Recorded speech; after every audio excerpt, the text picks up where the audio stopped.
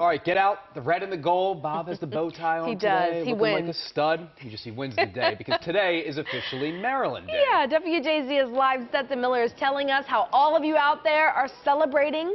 Hello, Stetson.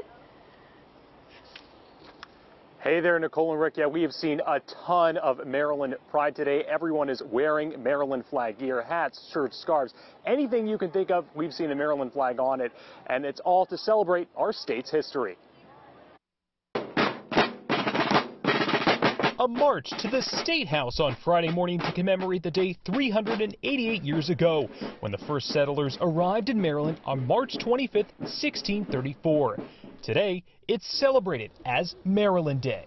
You know, Maryland has a lot of very good early American history here, and it's something to be proud of. Crew from the Pride of Baltimore two-ship, along with Sons of the American Revolution and the Fort McHenry Guard, carried a gavel through the streets of Annapolis to members of the Maryland Senate to celebrate the founding of our state and the Maryland 400, who helped General George Washington defend the country during the Revolutionary War. And many others came to Annapolis to celebrate as well, and dressed in Maryland flag gear, head to toe. We love our flag. We put our flag on everything. To show pride for their home state.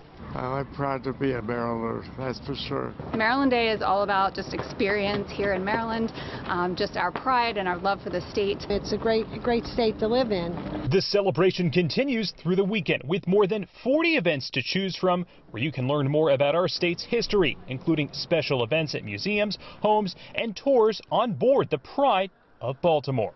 Come on down and check us out and learn a little bit about Maryland.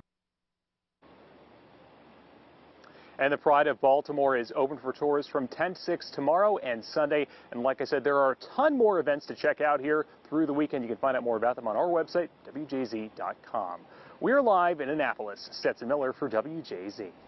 I thought you would have the scarf on, maybe. I know. The Maryland jacket. But you got a little crab there. That counts. I like the hat. Better than Rick and I. Yeah, I got it here. Thanks, Stetson.